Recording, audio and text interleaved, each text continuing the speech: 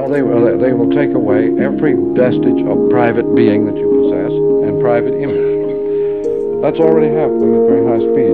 So, as Michael said, are you basing your point of view towards any? I guess you're not basing it towards a goal, but can you relate it to the ending of the society or the changing of society, or you know, is there any direction? I'm pretty sure that when people see the pattern of things around them, then the thing is already cured.